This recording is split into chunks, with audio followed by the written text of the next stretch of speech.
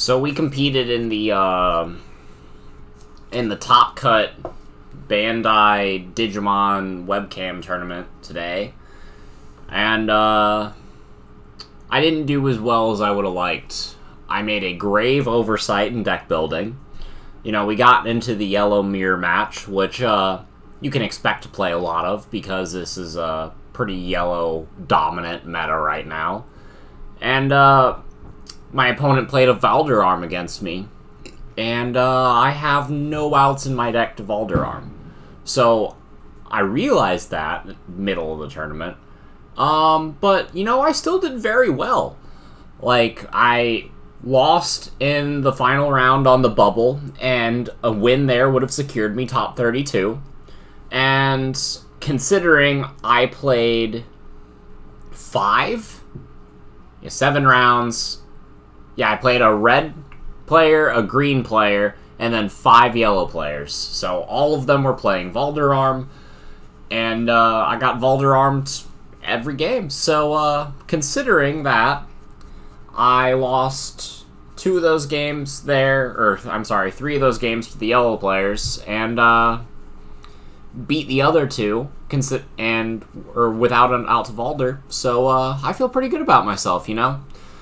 This deck is very strong. I'm going to take you through some of the changes that I would make if I were to bring it to a tournament again, so that you can beat Valderarm, so that, you know, I can do the play testing for you. But, yeah, let's go ahead and get right into the deck profile.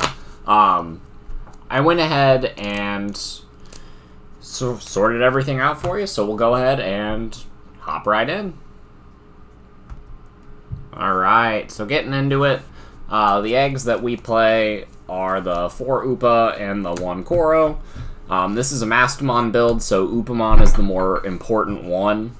If you are playing a War Greymon focus build, Koromon is the more important one, and if you're not, Upa is the more important. That's how you should decide your eggs when you're playing yellow. On to the rookies. So, this card came in clutch all day. Bushi Agumon is nuts. And a lot of people don't like playing 4, and a lot of people are playing standard War Greymon. And so I completely understand that. But this is a Mastemon build. So you are playing Bushi from your trash, and you are playing it from your hand off of Angelomon's Inheritable.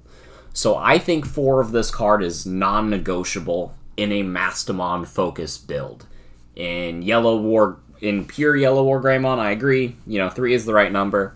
In this specific deck, you do want to play 4, and if you are considering playing less than 4, just trust me and try it. Especially if you're playing 3 Mastemon or more in your list. So, I guess I'll leave these out because it makes it easier for people to see the full lineup. The next rookie we play is the 4 Salamon. So Salamon is very important because it'll let you recover mid to late game, and even early game sometimes. And I don't think 4 was the correct number. I think I would go down 1 of these to make room for an extra Pulsemon whenever it comes in the mail. Shout out to my boy Ari over on the Gaia Force Gaming Discord. I will have a link to his TCG player affiliate down below, but he is hooking me up with another copy of Pulsemon for this deck, so big shout out to him, because right now I only have the 2. And this is a card that every time I saw it, it just felt amazing. You can manipulate your security in this deck more than you can in standard War Greymon, so there are more times that you would get the double effect off. So I think this card is very important. You have to play it at least 2. And I'm sorry if, you know, you're a budget player and you're hearing that if you're playing this deck, but it's just that important of a card. And it's one of those cards that you play as many as you have, sort of thing. I'd tested it 4 before I just told you to run it at 4, but I'm definitely going to play at least 3. So one of the other rookies that is very important, that is a little bit more affordable, but not much, is the Promo Patamon. So this card definitely comes in clutch, especially in combination with the Promo Gato and the Salamon. You can just have a constant flow of recovery, and these rookies make it very, very possible to do so. It's very good to get one early in trash, just so you can bring it back with Mastemon later. And the some of the last yellow rookies we play, we got 2 Tsukaimon as a cheap 2 cost to play. It helps get your chains going, especially if you need to play a blocker in the battle area that turn. It's easy to just play that and evolve it into a Piddo. So, I do like these yellow rookies. These are the 15 main ones that I evolve on top of my eggs, because, you know, I guess they're the only ones that I can evolve on top of my eggs, because the last yellow rookie we play is Lucemon. I would not play more than one. This card is a brick most of the time, but it is very powerful. So when you do play it, it feels very good. It's just not going to do anything until you already play it once, and especially in a Mastemon build, like, you know, playing it the first time is the key, because you have to do it that way with the Angelomon, and then once it's deleted the first time, you can pull it back with Mastemon later on. Or you trash it, get lucky, and kind of trash it with a Blinding Ray or something like that, or your opponent hits it in security, but that's less consistent. But it is a great card. I am playing the 1. I do like it at 1. There's a glare over here, I don't know why. But, yeah, no, it's a good card, and I just don't understand why it has like a $70 price tag, because I don't think it justifies it. It's not good enough to be worth $70, but it is a great card. And the last rookie we play is Gazimon. Now, this card came in clutch all day. The one time I was able to deal with Evolder Armor, I lowered it by 4k with War Growlmon, and then swung over it with a Mastemon, and I had Gazimon on field, so they couldn't gain the 3 memory with the Valder Arm. So it was actually amazing. I guess I did that twice today. But the one of the times I didn't have the Gazimon on field, and I had to pass turn doing it. But if I did have the Gazimon, you know, it would have felt so much better. But this card shut out Blinding Ray all day. And against the Red Crest Garurumon player, this card put in a lot of work because he was playing the Memory Borrower Metal Greymon, so that he could get extra attacks off and put extra bodies on board. So this card kind of put him at bay, and this, if I would have played blue, this would have come up against blue. These cards that just shut people out are absolutely amazing. I know people are going to ask, but I never played it off of Mastemon's effect today. But I also never played against blue. So if I played against blue, I probably would have. But these are the rookies that I play. There are 17 in total, 15 of which can evolve on top of eggs. And I like them. Again, the only change I think I really would make for this is cutting a Salamon for the 3rd Pulsemon.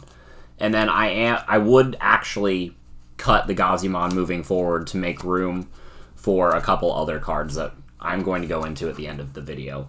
But I do like the rookie count. It was performing very well all day, and the rookies were not the issue that I was facing. Let's go on to the level 4s. I do only play 11 level 4s, and that is lower than some decks. But I feel like it really works, and there was actually a couple games where I was drawing entirely too many of them. We do have 3 Knuckle Bunny and 4 Piddo as the 1 cost to evolve intos. Piddo's, you know, your generic blocker, and Knuckle Bunny is just an extra 1 cost to evolve. It's really nice. I'm not playing 4 because I'd rather play a couple copies of Unimon just because it has the 5 cost to play normally. So if you do brick in this deck, this is cheaper to play, and sometimes you want to just hard play champions because you want to keep the rookies in your hand if you have a bunch of stacks with Angelomon set up. So I do really like Uni, especially in this build. Came in clutch all day. And then the last level 4 is the most important. It is this Gatomon. And this is a card I would very much consider bumping to 3. Has Haven't playtested it at 3 yet, but I think once I put in the 4th Mastemon, the 3rd Gato will go in, because I was just recovering cards off of this all day. It kept gaining blocker, and it kept just being an absolute nightmare for my opponents to deal with, and it was honestly one of the MVPs of this deck. This is an amazing addition, and this fixes the problem Yellow has, where, you know, they have great level 3s, they have great level 5s, and they have great level 6s, but every Yellow player says, oh, our level 4 lineup is pretty trash. And this deck doesn't have that issue, because it can utilize this Gatomon. It is like the Magna Angemon, where you get the on-play recovery, but is 1 cost less, and you have you have the few purple Digimon. I wouldn't say a bunch. You have the 1 Gazi and the 3 Mastemon to give it blocker as well. And this is the prime target to just pull back off the Mastemon, because you just get the recovery and the blocker, and it just puts you so far ahead. I do love this level 4 lineup, and the only change I would consider making would be trying to find room for a 3rd Gato. But I honestly don't know which of the level 4s I would cut for it. Maybe another Knuckle Bunny, because I kept seeing that entirely too much, but we'll see. Moving on to the level 5s. We have this Angelomon, which has a defensive effect where you give something -2 security attack. That's nice, but the real reason you play this is to poop rookies out of your hand for free whenever you swing. And this card combos really well with Bushi, it combos really well with the Lucamon, it combos really well with the Patamon. You know, the Pulsemon, literally every level 3 in this deck is good to play off of this card, and that is the reason we are playing 4.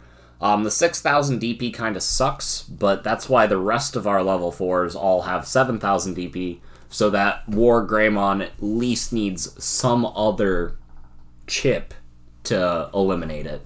But, you know, none of my level 5s survive Valderarm, so I think moving forward, one of these War Growlmon or one of the Angelomon might change out for a Antilomon, just because Antilomon has that 8,000 base. But I am playing 4 Angelomon, 3 War Growlmon. I got all jumbled. Oh well. And then the last level 5 I play is the starter deck Angelomon, which lets you recover if you have 3 or less security when digivolving into it. And a 6 cost to play is kind of nice. There was a couple times that, you know, thanks to Eli Hill, a bunch of players are playing Magnadramon now, so a couple players hard played that against me. And I was just able to evolve, or just hard play Angelomon and evolve it straight into Mastemon off of that. And that was just really good some of the times, so. Plus the recovery is nice. If I was going to play a 9th level 5 in this deck, it would either be the Antilomon, or I would bump this up to 2. But, the Antilomon, I think, would just be an anti-meta pick against Valderarm specifically. I think this is generically better. But, yeah, the 8 level 5s, I really like them. They're all good cards. Moving on to the level 6s, and this is what kind of makes the deck tick, and is the most exciting part. We got the 3 Mastemon. So, I didn't know exactly how good this card was until I played in this event. I knew it was good. I just didn't know that it was, like, superb. I thought the 4 cost to evolve into would be like, yeah, this is good, but am I ever going to want to evolve into this over War Greymon, given the option? And the answer is yes. This card, in combination with everything else that you're playing, makes the deck tick. And the 4 cost to evolve into gets mitigated because we are actually playing cards like the Kari later on. So you can do and you can pull back like the Pulsemon and gain the memory off of that.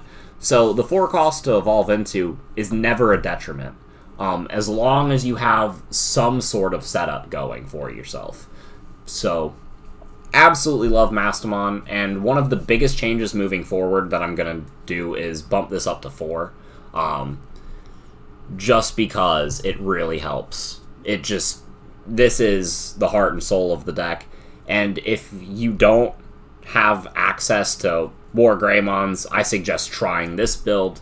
And even if you do have access to War Greymons, I suggest trying this build because the 12,000 DP lets you hit over security more efficiently. And, you know, with the War Growlmon, it goes up to 13k. So, you know, you don't even have to worry about the vanillas and Megazoo. And it's just so nice. You know, with this, a War Growlmon and the Koromon, you know, you can trade this with a Valderarm right then and there, or just the regular Chaosmon, or a Ragnalord. So, the high DP matters. Playing a body matters. You know, you can play a body off of this and the Angelwomon. You can... There's so many things you can do with this card that you have... Just the world opens up to you whenever you draw it, which is why I really want to go up to 4. I did not see this card as much as I would have liked today at only 3.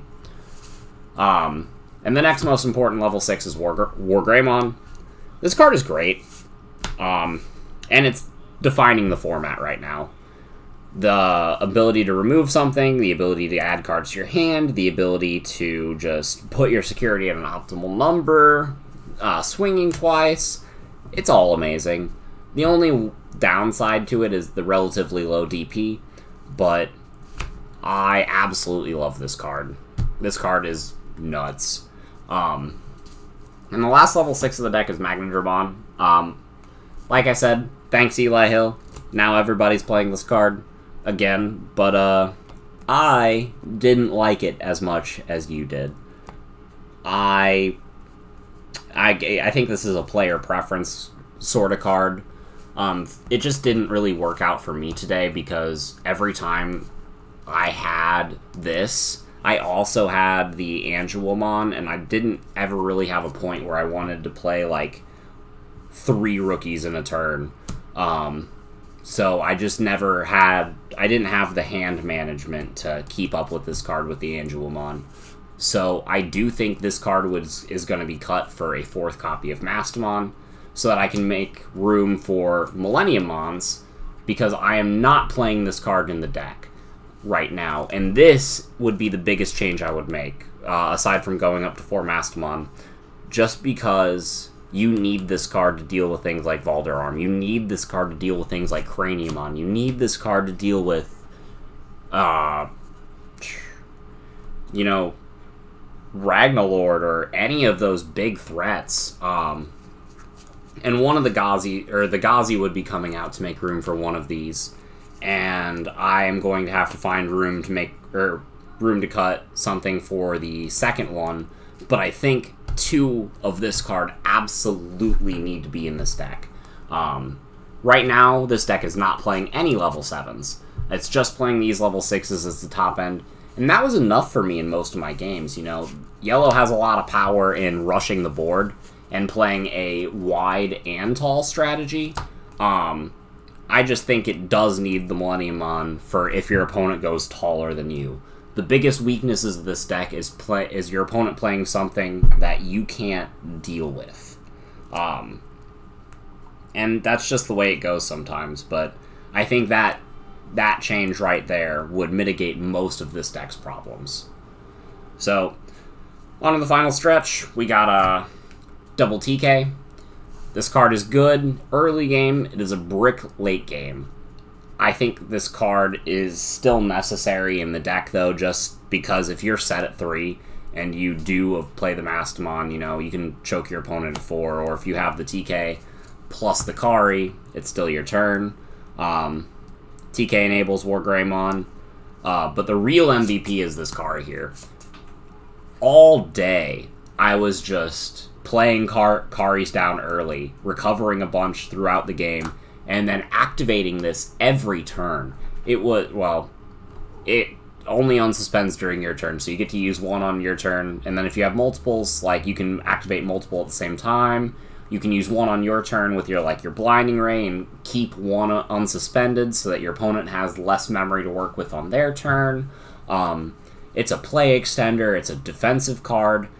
Kari is absolutely amazing, and I think this card is much more important in this list specifically than TK.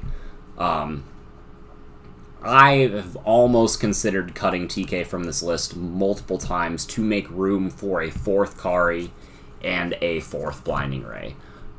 I haven't yet, because I think TK is still necessary, as I said, but Kari and Blinding Ray are just that good that I would consider doing it. I think 3 Blinding Ray is the correct number. Maybe I do cut the TKs and go up to a 4th Kari and a 2nd Millenniumon, like, find the room that way. But, as of right now, this is what I'm playing.